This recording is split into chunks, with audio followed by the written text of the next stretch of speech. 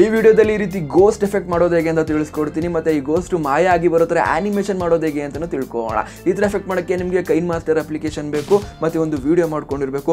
ಒಂದು ನೀವು ನಾರ್ಮಲ್ ಆಗಿರೋ ಥರ ಇನ್ನೊಂದು ಗೋಸ್ಟ್ ರೀತಿ ಆ್ಯಕ್ಟ್ ಮಾಡೋ ಥರ. ನಾನು ಇಲ್ಲಿ ನಾರ್ಮಲ್ ಆಗಿ ಕೂತಿರೋದು ಒಂದು ವೀಡಿಯೋ ಮತ್ತು ಗೋಸ್ಟ್ ರೀತಿ ಎದ್ದು ಓಡಾಡೋ ರೀತಿ ಒಂದು ವೀಡಿಯೋ ಮಾಡ್ಕೊಂಡಿದ್ದೀನಿ. ಮತ್ತು ಆ ಎರಡು ವೀಡಿಯೋನ ಒಂದೇ ಶಾರ್ಟಲ್ಲಿ ಮಾಡ್ಕೊಳ್ಳಿ, ಕಟ್ ಬೈ ಕಟ್ ಮಾಡೋಕ್ಕೋಗ್ಬಿಟ್ಟು ಒಂದೇ ಶಾರ್ಟಲ್ಲಿ ಮಾಡ್ಕೊಳ್ಳಿ. ಮತ್ತು ನಿಮ್ಮ ಹತ್ರ ಟ್ರೈಪಾಡ್ ಇತ್ತು ಅಂತಂದರೆ ಟ್ರೈಪಾಡ್ ಮೇಲೆ ಮೊಬೈಲ್ ಮಾಡ್ಬಿಟ್ಟು ವೀಡಿಯೋ ಮಾಡ್ಕೊಳ್ಳಿ. ಟ್ರೈಪಾಡ್ ಇಲ್ಲ ಅಂತಂದರೆ ಗೋಡೆ ಮೇಲೆ ಎಲ್ಲರೂ ಅಥವಾ ಎಲ್ಲರೂ ಒಂದು ಕಡೆ ಮೊಬೈಲ್ ಸ್ಟೇಬಲ್ ಆಗಿರೋ ಕಡೆ ಮಡಗ್ಬಿಟ್ಟು ಈ ಥರ ಒಂದು ವೀಡಿಯೋ ಮಾಡ್ಕೊಳ್ಳಿ. ಕಂಟಿನ್ಯೂಸ್ ಆಗಿ ಒಂದೇ ಶಾರ್ಟ್ ಇರಲಿ.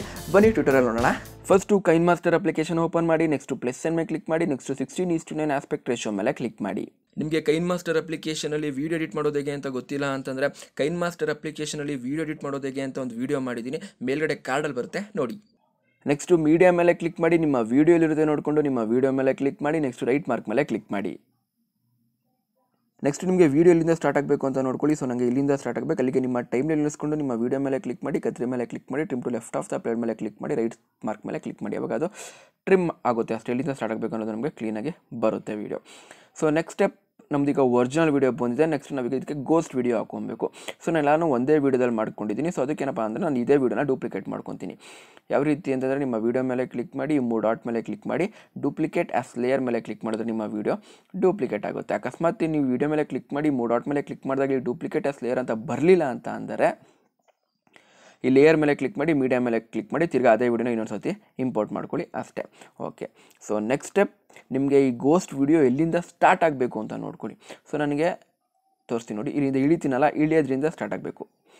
ಸೊ ಅಲ್ಲಿಗೆ ನಾನು ನನ್ನ ಟೈಮ್ಲೈನ್ ನಿಲ್ಲಿಸ್ಕೊಂಡಿದ್ದೀನಿ. ಸೊ ನಿಮಗೆ ಎಲ್ಲಿಂದ ನಿಮ್ಮ ಗೋಸ್ಟ್ ವೀಡಿಯೋ ಸ್ಟಾರ್ಟ್ ಆಗಬೇಕು ಅಲ್ಲಿಗೆ ನಿಮ್ಮ ಟೈಮ್ಲೈನ್ ನಿಲ್ಲಿಸ್ಕೊಂಡು ನಿಮ್ಮ ವೀಡಿಯೋ ಮೇಲೆ ಕ್ಲಿಕ್ ಮಾಡಿ, ಅದು ಎಲ್ಲೋ ಕಲರ್ ಸೆಲೆಕ್ಟ್ ಆಗುತ್ತೆ. ನೆಕ್ಸ್ಟ್ ಕತ್ರಿ ಮೇಲೆ ಕ್ಲಿಕ್ ಮಾಡಿ, trim to left of the plate ಮೇಲೆ ಕ್ಲಿಕ್ ಮಾಡಿ, ರೈಟ್ ಮಾರ್ಕ್ ಮೇಲೆ ಕ್ಲಿಕ್ ಮಾಡಿ.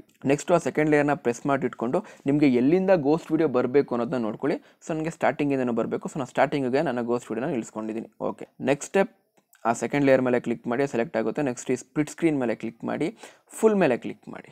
ನೆಕ್ಸ್ಟು ಈ ಬ್ಯಾಕ್ ಮೇಲೆ ಕ್ಲಿಕ್ ಮಾಡಿ. ನೆಕ್ಸ್ಟ್ ವೆರಿ ಇಂಪಾರ್ಟೆಂಟ್ ಸ್ಟೆಪ್ಪು, ಇಲ್ಲಿ ಕೆಳಗಡೆ ಬನ್ನಿ, ಇಲ್ಲಿ ನಿಮಗೆ ಇಲ್ಲಿ ಆಲ್ಫಾ ಒಪಾಸಿಟಿ ಅಂತ ಇರುತ್ತೆ, ಇದ್ರ ಮೇಲೆ ಕ್ಲಿಕ್ ಮಾಡಿ.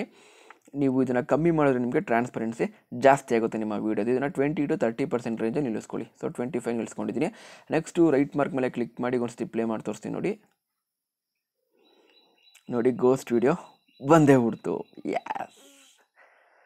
ಸೊ ನಮಗೆ ಟ್ರಾನ್ಸ್ಪರೆನ್ಸಿ ಇನ್ನೂ ಜಾಸ್ತಿ ಆಗಬೇಕು ಅಥವಾ ಟ್ರಾನ್ಸ್ಪರೆನ್ಸಿ ಇನ್ನೊಂಚೂರು ಕಮ್ಮಿ ಆಗಬೇಕು ಅಂತಂದರೆ ತಿರ್ಗಿ ಅದೇ ವೀಡಿಯೋ ಮೇಲೆ ಕ್ಲಿಕ್ ಮಾಡಿ, ಈ ಆಲ್ಫಾ ಒಪಾಸಿಟಿ ಮೇಲೆ ಕ್ಲಿಕ್ ಮಾಡೋದು ನಿಮಗೆ ನೀವು ಜಾಸ್ತಿ ಮಾಡಿಕೊಂಡ್ರೆ ಟ್ರಾನ್ಸ್ಪರೆನ್ಸಿ ಕಮ್ಮಿ ಮಾಡ್ಕೊಬೋದು, ಕಮ್ಮಿ ಮಾಡಿಕೊಂಡ್ರೆ ಟ್ರಾನ್ಸ್ಪರೆನ್ಸಿನ ಜಾಸ್ತಿ ಮಾಡ್ಕೊಬೋದು.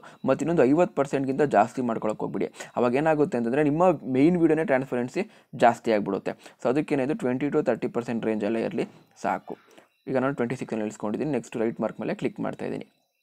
ಓಕೆ. ಇಷ್ಟು ಮಾಡಿಕೊಂಡ್ರೆ ಸಾಕು, ನಿಮಗೆ ಗೋಸ್ಟ್ ವೀಡಿಯೋ ಬಂದ್ಬಿಡುತ್ತೆ. ಮತ್ತು ನಿಮ್ಗೆ ಇಲ್ಲೊಂದು ಟ್ರಿಕ್ ಹೇಳ್ಕೊಡ್ತೀನಿ. ಏನು ಅಂತಂದರೆ ನಿಮ್ಮ ಸೆಕೆಂಡ್ ಲೇಯರ್ ಮೇಲೆ ಕ್ಲಿಕ್ ಮಾಡಿ, ಓವರಾಲ್ ಆ್ಯನಿಮೇಷನ್ ಮೇಲೆ ಕ್ಲಿಕ್ ಮಾಡಿ, ಫ್ಲಿಕ್ಕರ್ ಮೇಲೆ ಕ್ಲಿಕ್ ಮಾಡೋಣಾಗುತ್ತಪ್ಪ ಅಂತಂದರೆ ವೀಡಿಯೋ ಫುಲ್ ಈ ಥರ ಫ್ಲಿಕ್ಕರ್ ಆಗ್ತಾ ಇರುತ್ತೆ ನೋಡಿ. ಇದೊಂಥರ ಲುಕ್ ಕೊಡುತ್ತೆ. ಇಲ್ಲ ಅಂತಂದರೆ ಓವರಾಲ್ ಆ್ಯನಿಮೇಷನ್ ಮೇಲೆ ಕ್ಲಿಕ್ ಮಾಡಿ, ಪಲ್ಸ್ ಮೇಲೆ ಕ್ಲಿಕ್ ಮಾಡಿದ್ರೆ ಇದೊಂಥರ ಬೇರೆ ಥರ ಲುಕ್ ಕೊಡುತ್ತೆ. ಸೊ ಈ ಥರ ನೀವು ನಿಮ್ಮ ವೀಡಿಯೋಗೆ ಮಾಡ್ಕೊಬೋದು. ಸ್ವಲ್ಪ ನೋಡಿ ಆಟ ಆಡಿ ಯಾವ್ಯಾವ ರೀತಿ ಮಾಡ್ಕೊಂಡು ಚೆನ್ನಾಗಿ ಕಾಣುತ್ತೆ ಅಂತ. ಸೊ ನಿಮಗೆ ಗೊತ್ತಾಗುತ್ತೆ. ನೆಕ್ಸ್ಟ್ ನಿಮಗೆ ವೀಡಿಯೋ ಎಲ್ಲಿ ತನಕ ಬೇಕು ಅಂತ ನೋಡ್ಕೊಳ್ಳಿ. ಸೊ ನನಗೆ ಇಷ್ಟು ಸಾಕು. ಸೊ ಅಲ್ಲಿಗೆ ನಿಮ್ಮ ಟೈಮ್ಲೈನ್ ನಿಲ್ಲಿಸ್ಕೊಂಡು ನಿಮ್ಮ ಮೇಲ್ಗಡೆ ವೀಡಿಯೋ ಮೇಲೆ ಕ್ಲಿಕ್ ಮಾಡಿ, ಕತ್ರಿ ಮೇಲೆ ಕ್ಲಿಕ್ ಮಾಡಿ, trim to right of the plate ಮೇಲೆ ಕ್ಲಿಕ್ ಮಾಡಿ, ರೈಟ್ ಮಾರ್ಕ್ ಮೇಲೆ ಕ್ಲಿಕ್ ಮಾಡಿ.